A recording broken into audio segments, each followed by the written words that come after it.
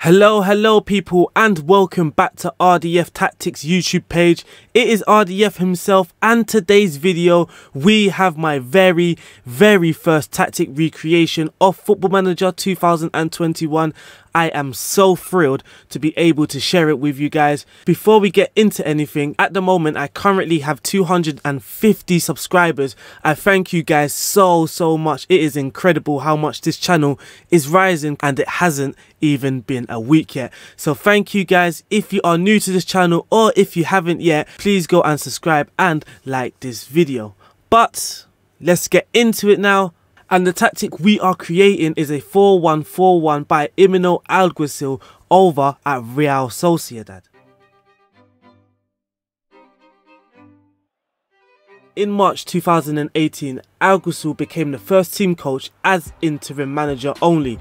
In the summer of the same year, Real Sociedad then hired a permanent replacement, but he didn't last long, only lasting till December. Alguacil then became first team coach once again as interim, but following his strong start to the season, it was no surprise to anyone at that time that Real Sociedad offered him a full-time contract to be their coach. Previously, his only coaching experience was with the reserve team. It was during the 2019 and 2020 season, Real Sociedad started to catch Europe's eye with very impressive performances, landing them a 6th place finish in the La Liga. How did they achieve this? The Spanish club were always a good side. Alguacil made them even better, and one of the key areas that he managed to strengthen is the midfield. They have an exceptional young midfield. Igor Zubedila is the base of that midfield, and arguably the area Real Sociedad mostly improved. Igor's new role in the system allowed the other two central midfielders to have the freedom to push higher in attack. Previously, it was considered a problem that they couldn't get a balance right in the central midfield, but now with Zubedila sitting further back, Sociedad now have a ball winner in front of that back line.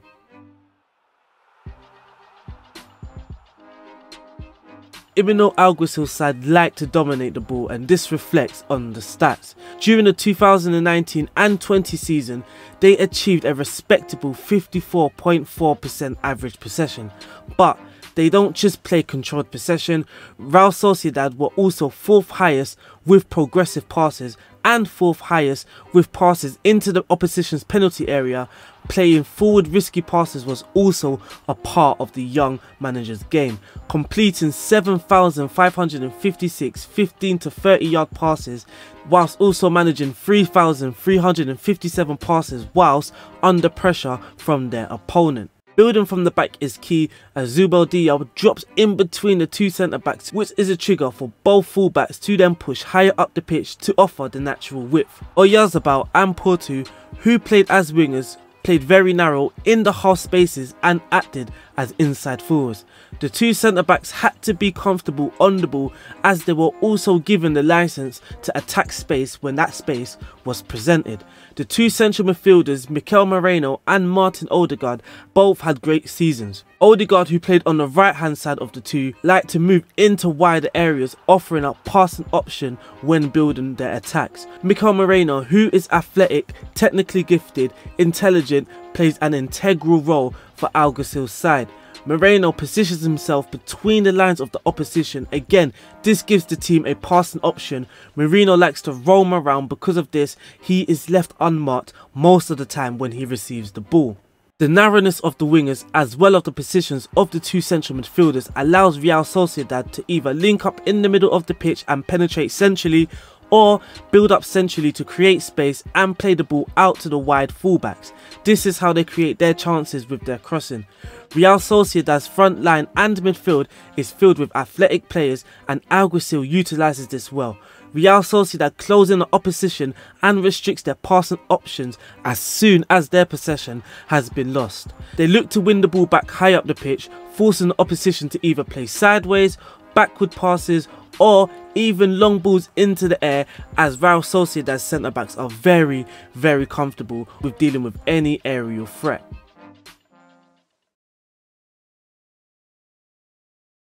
So now the key points for this recreation and how we're going to transform this into Football Manager 2021. When recreating in Football Manager, it is very likely you will have to compromise on certain stuff, as certain real life movements are just not achievable in the game, but that doesn't stop you from then taking the main aspects so you can play like that team in Football Manager. So for this tactic specifically, after describing their style of play, the key elements to this tactics that we are going to transform into the Football Manager is attempting through balls often, control the game in the opponent's half, attack through the middle, play possession football, create chances using through balls, and steal the ball from the opposition when they have possession.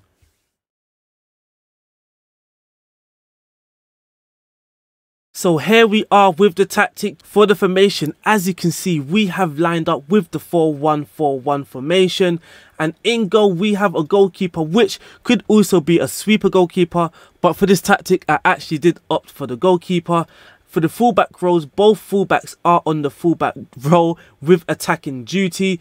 For the left back, he is asked to cross from the byline, run wide with the ball and stay wider to try and maintain that width, similar to the right back, but he also has dribble more to offer us a little bit more directness from the defence. For the centre back pairing, they are both ball playing defenders. For the instructions, they don't have any. The defensive midfielder, he is the halfback, so he will be looking to drop deep in between the two centre backs, which should then be the trigger for the two fullbacks to venture forward. His instruction is to pass it shorter and take fewer risk. Now for the two wingers, we are using the inverted wingers. For the left winger, he's got take more risks and get further forward in order to try and force a relationship between the left winger and the striker, as Oyarzabal and William Jose in real life had a very good understanding on the pitch. And for the right winger, he is also an inverted winger, but his only instruction is take more risks. For the central midfield pairing, for the Moreno role, we are using the box-to-box midfielder because Moreno is energetic and he likes to operate in between the opposition's lines. So he will be looking to get forward whilst also tracking back. And his only instruction is to take more risks. And for his midfield partnership, where Martin Odegaard played, we have a Mazzala duty on attack. Now, if you notice, my midfield four, all of their instructions all have take more risk, and that is because we are trying to take that progressive passing and through ball game from Alguacil's tactic in real life into the game. And for the lone striker up front, we have the pressing forward, who is going to be the main trigger, the person that is setting the tempo for our closing down when we are out of possession. He will be holding up the ball, of course, to be linking up play with the rest of the team, but his only instruction that I have added is to move into channels to steal and try and occupy the opponent's defence to try and create more space for our runners inside and outside. For the tactical instructions for the mentality, we have gone with positive mentality. For the attack and width, we are on fairly narrow to try and channel our play through the central areas. We want to start a lot of our play into the central areas to either penetrate in central areas, which the Mazzala will be great at doing, or try and create space for the two fullbacks to operate down the flanks. For the approach play, we do have pass into space. Again, we are trying to create that high number of through balls, and we do have overlap just on the right hand side. Now, the reason why I have overlap on the right hand side, because naturally we should have two overlaps happening, because we have both fullbacks on attack whilst the two wingers have a support duty and get further forward is not encoded in them. But with the left winger, we do have get further forward, and like I said, the overlap should naturally happen on the right hand side, but now because the overlap is going to happen less on the left hand side, we want it to happen on the right hand side with greater effect. For the passing directness, we have gone with the shorter passing to try and retain that possession, but of course we don't want to retain it too much because we still want that progressive passing. For the final third, dribbling and creative freedom, we have no special instruction for that, which is of course fine. A lot of Football Manager players think that you need to have lots and lots of instructions, but that is simply not the case. If we want to run at defence but simply not use that instruction, we can either just use roles that has dribble more encoded in them, or we can add that dribble more instruction to players, which would then instruct those certain players to dribble at the defence rather than majority of the team running at the defence. If you want majority of the team running at defence, then of course this instruction will be fine. For our transition play, when the possession has been lost, we are going to counter press. Alguacil likes to win possession as soon as possible, especially in the last few seconds. In real life, if he does not win the ball within the last few seconds, you will notice that his team actually starts to change shape. It turns into more of a 4-4-2 and they start to drop off just a little bit so their press doesn't get beaten way too easily. And for the goalkeeper distribution, we are going to be taking short goalkeeper kicks. He's not instructed to distribute it to anyone specifically, mainly because we want that option to either go long, to give it to the fullbacks, or to distribute it to our centre backs, even to the players on the flanks, mainly just to whoever is available and hoping that the keeper is going to pick the best option. And for out of possession, this is how we are shaped. For the defensive shape, we are using that offside trap, mainly because we are using a high defence line, and of course that is what Alguacil uses in real life. So we have the higher defence line, also the higher line of engagement. This is to try and win back the ball in the opponent's half, also not allowing the opponent to play from the back. For the defensive width, we have left it on the standard defensive width, which will be set accordingly to the team's mentality. For the marking and tackling, we are using tighter marking because we want to approach the opponent as soon as possible when they have the ball, but also we want to cut off the passing lanes. Cutting off passing lanes is very, very important to this tactic, as we are not going to be aggressive in our tackles. The way we are going to win the ball back is by being close to the opponent and trying to nick it, winning the interception. For the pressing intensity, we have gone for the more urgent pressing intensity, and we are preventing the short goalkeeper's distribution. Of course, we want to be in the opponent's face, trying to win the ball back, not being too extreme with it, of course, because we still need that little bit of defensive structure, which is one of the reasons why Alguacil is playing the 4-1-4-1. This gives him the option to be tight and have many bodies in midfield, whilst also trying to win the ball back a little bit more urgently. So now that is the tactic covered, we are going to look at some statistics.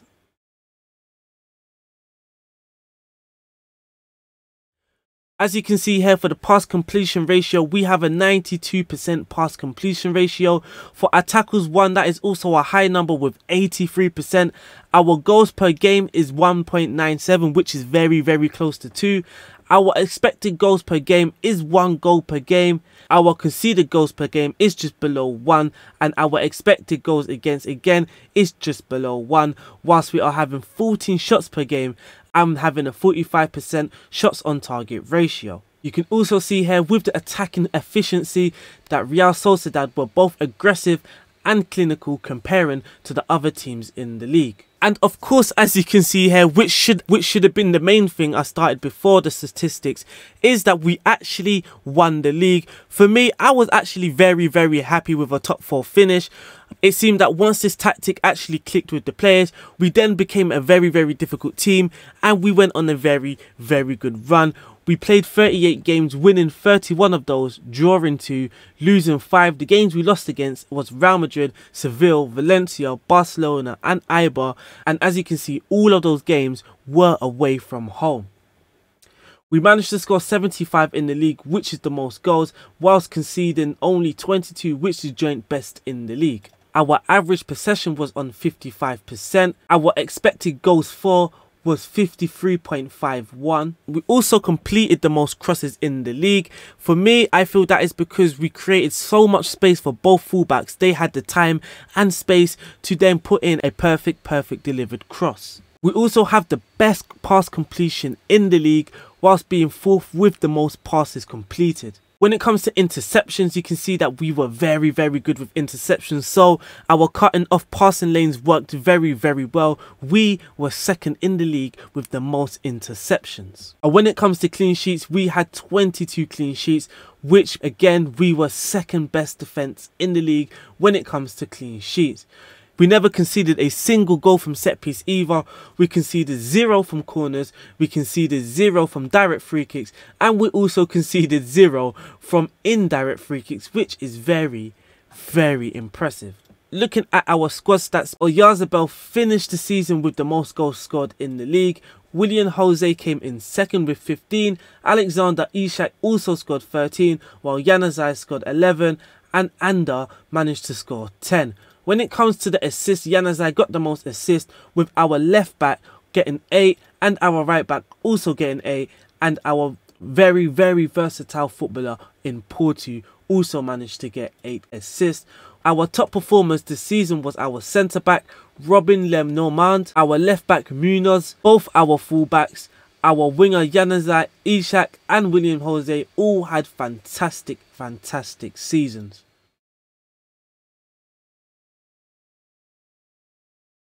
Now, before I leave you guys, there is something that I must stress. This is very important for me. I feel that this is very important for all the tactics that will be created in Football Manager 2021 now is the training. One thing I have learned, that tactic familiarity is very important this year. So when it comes to training individuals, please make sure that you are training the players in the roles that they are expected to play within the tactic. That is very important. Also, pre-season will be very important. You need to have a full pre-season with the tactic.